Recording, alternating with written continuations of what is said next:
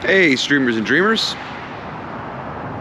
we are back, gang, with another cleanup episode of Tony Restores and Explores. So we're out here in December, feels like a 50 degree day, really crazy. Figured what better time to attack some trash. So that's what we're doing. As you can see out there in the distance, we've got a little bit of a dry pond, which, as you guys know, is the spot for trash. So I'm just making my way down the road here, doing my best to make a difference.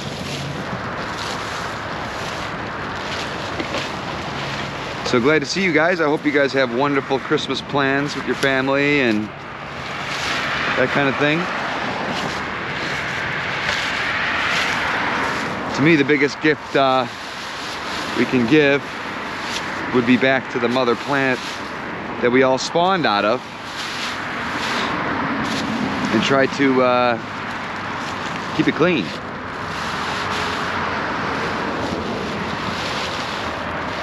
So while you guys are out there this Christmas, you know, you see a patchy area somewhere that looks dirty and could use a little refresher, don't hesitate. Drive around with some garbage bags and if you can, hop out, do a little bit of cleaning. It's my favorite time of year too for gift giving. I really like to gift secondhand and, you know, as you guys know, refurbish different things and refinish them, restore them. I think it's a much better gift giving experience when you do that, rather than just going to buy something new or, you know, gift cards, what have you, which of course I'm guilty of. But it makes gift giving so much more sentimental if we do it ourselves and make something ourselves, or restore something that was going to end up as trash and make it beautiful again. So keep that in the back of your minds this holiday season, guys.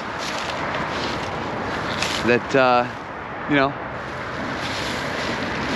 not everything has to be brand new, consumerist delight. But yeah, even more so than that, guys, is not littering. Boy, I tell you, even though, you know, when you think you're recycling and properly disposing of trash, 80% of the time it still ends up in a landfill anyway. So if we're working up against those numbers, we've got a ton of work to do. And we want to keep this place beautiful. So, you know, do what we can. Use less, do not litter.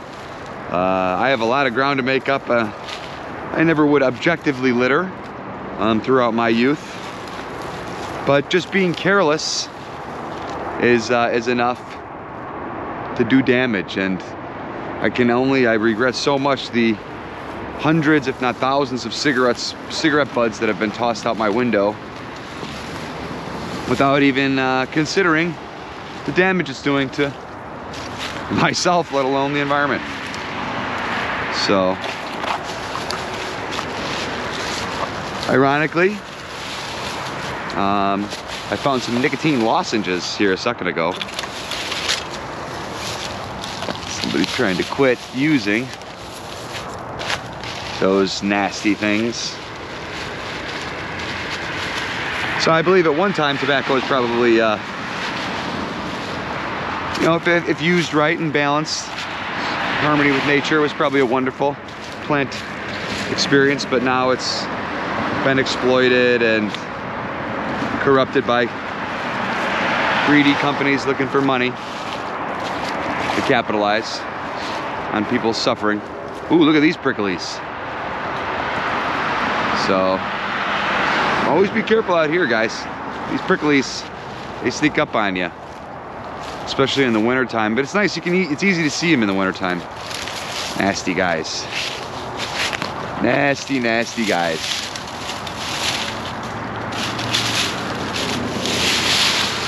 Oh, here, another gigantic pet peeve of mine, guys. Here in our year of the Lord, 2023, you see people throw out full water bottles. This is an unopened bottle of Aquafina. Tossed out the window. Gross, disgusting, terrible. First of all, you shouldn't be drinking your water out of plastic anyway. You know, there's plenty of other alternatives nowadays. Get yourself a water bottle, stainless steel or something. Second of all, didn't even drink any of it. You'd be doing more justice opening it up, dumping it out, so that at least the soil and the plants and the fungus can get at that sweet, sweet water in there. So wow, we found a chunky area here, guys. Chunky. With lots of pricklies. It's absolutely terrifying because I do not want to get prickled today.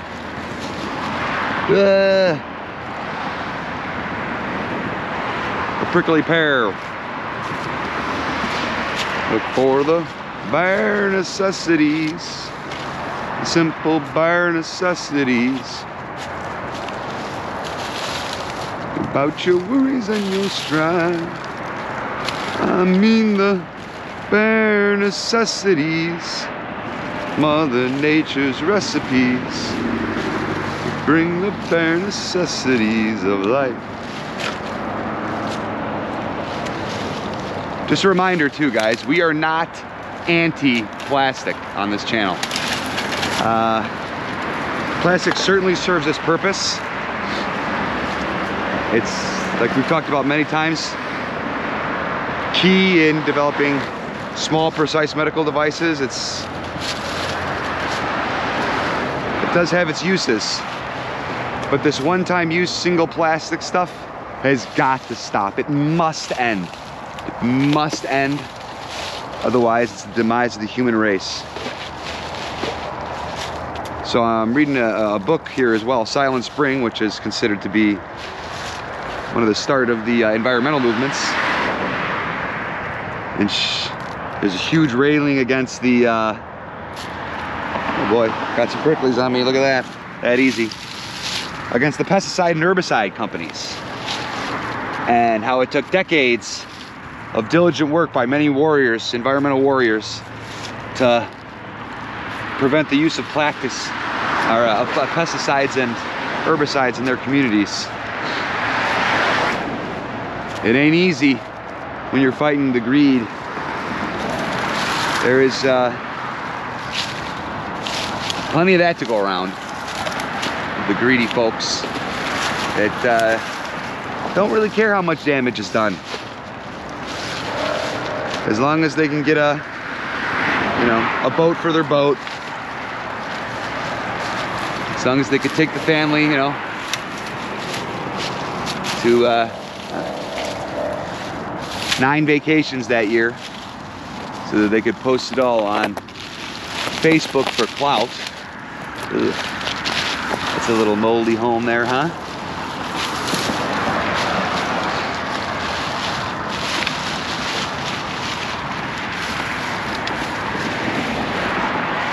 Plus, I don't know about you guys where you're at in the world, but this weather, to me, isn't normal. And I know weather fluctuates, and obviously we should be grateful that we're in a period of warming on the earth, because if it was an ice age, that wouldn't be good for any living things. But I think collectively everybody deep down knows what kind of damage and harm we're doing, and ignores it. We can't keep ignoring it, guys. We've got major production issues, major societal, civilization type issues that are now global, that we need to correct. Jeez. I just hate seeing these dry ponds like this, because these are man-made little bodies of water here, and it's just where all of the junk ends up going. Slowly but surely down into there, and more difficult to reach the trash accumulates. It's giant styrofoams. I thought we were over it with the styrofoams as well. I will say I don't see the styrofoam in products as much anymore. So that is good. Maybe it is improving. Maybe some companies buried within the corporate hellscapes, there are some people that care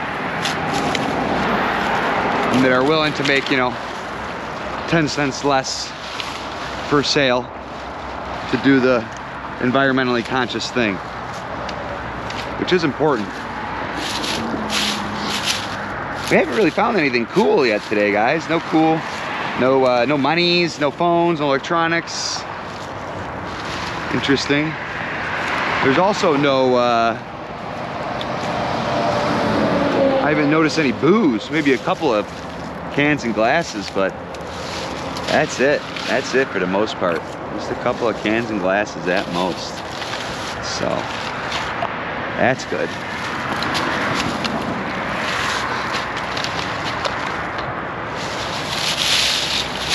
But so glad you guys could join me. It's beautiful Thursday here.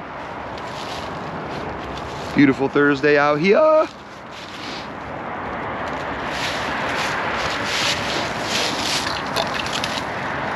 This gets all tangled up. Yuck.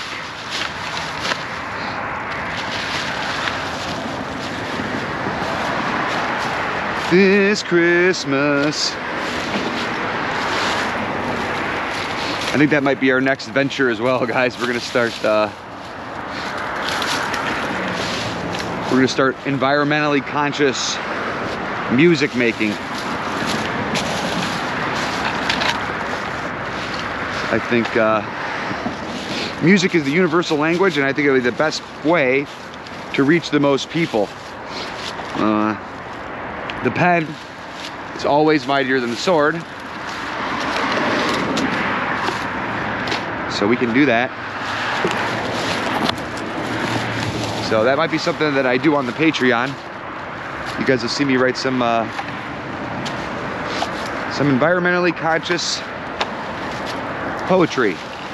Write some piano riffs. Oh my. You could just spend a lifetime going around and cleaning up trash from other people.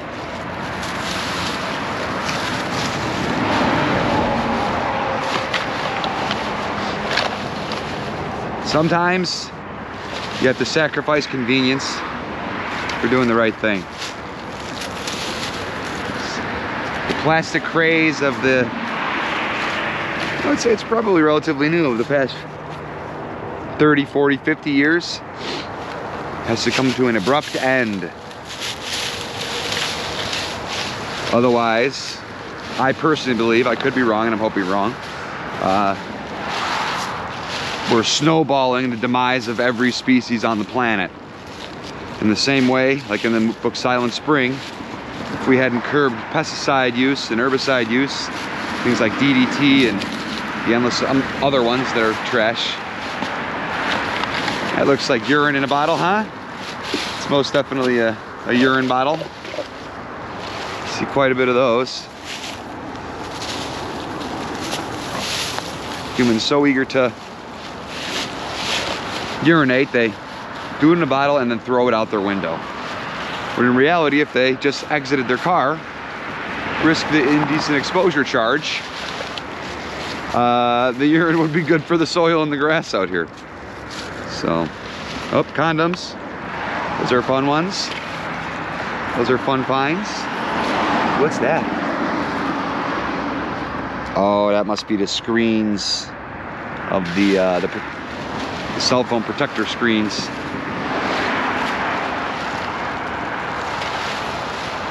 I've seen a lot of these abandoned signs here too.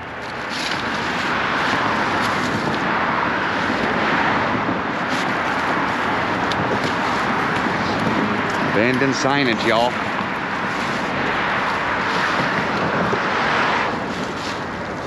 This Christmas. Yuck. See how it gets caught in the trees too? It just hangs over. Oh boy, it's gross. Come on now. Oh, there's a little one.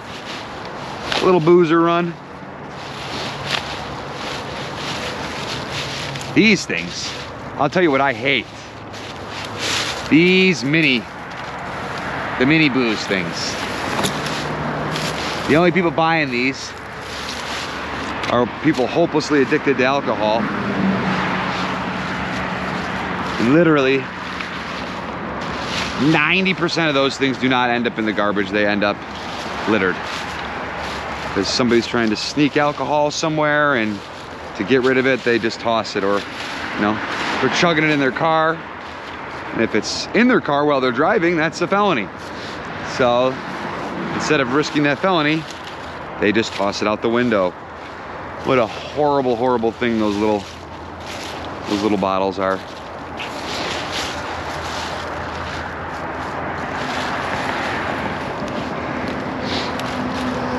So we're getting very close to a full bag here, guys. Little by little, making a difference.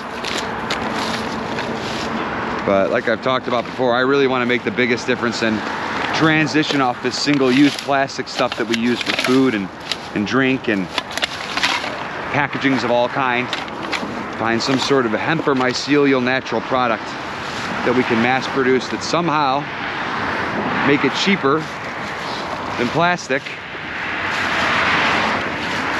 So that way we please the ruthless capitalists, and we also please the environmentally conscious people, which, you know, can be on either side of a political spectrum and still care about the environment you live in. We just gotta be the species we were designed to be. Use these big old brains that have developed. We are not being very mindful of the place that spawned us. It's not very good manners. That'd be the equivalent of going to your parents' house in your 30s and 40s, you know, even in your 50s and 60s, and weekly going over to your parents' house and just trashing and destroying it. Bringing all your garbage from home, throwing it on their lawn, backing up their sinks. What is this?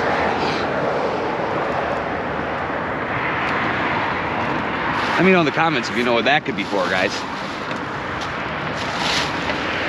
Always curious to find random things as we're out and about here. Here's somebody's hat. A little construction worker hat. It's stuck in there good.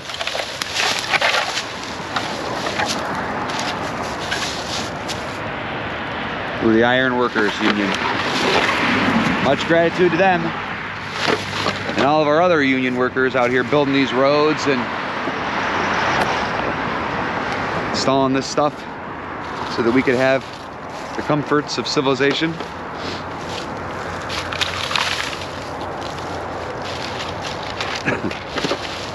Jeez, we are getting full fast here, y'all. See, as soon as I jinxed it, here comes all the booze. All the booze. The boozers love to booze and they love to litter. Ah! Pricklies! Damn you, you pricklies.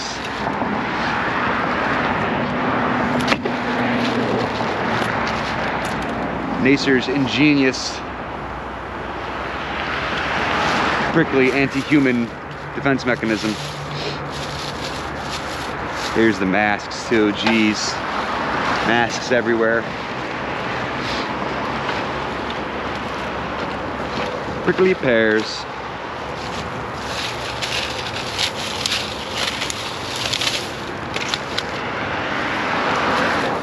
Planter's peanuts.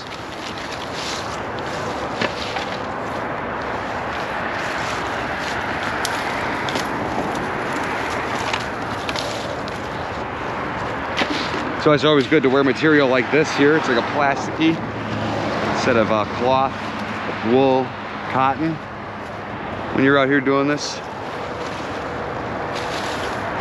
Yeah, here I am promoting plastic clothes while cleaning up the plastic. This must be interesting. Here, what's this?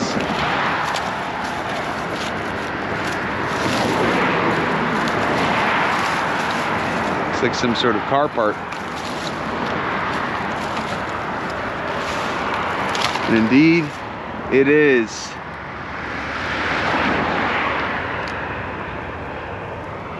Huh.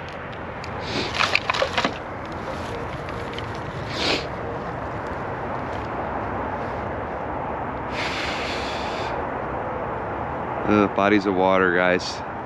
Can only imagine the nonsense going on in there. All the pollution and such. Here is the back of a phone.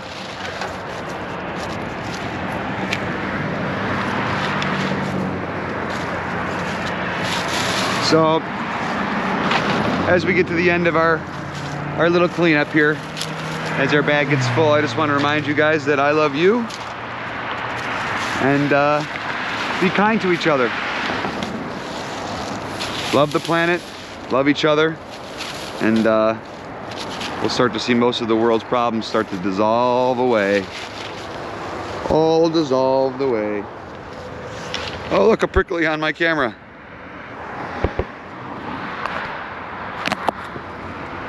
Thanks so much for watching, guys. Remember to drop a like and subscribe if you enjoyed the content. Get out there, live that green revolution, y'all. Bye.